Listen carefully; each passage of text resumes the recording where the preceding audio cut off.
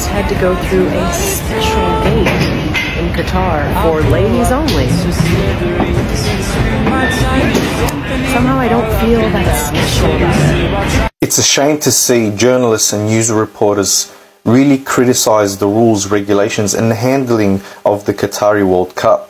What I'm actually seeing is women being treated with respect, but I don't think this is a Qatari thing. I think this is an international thing.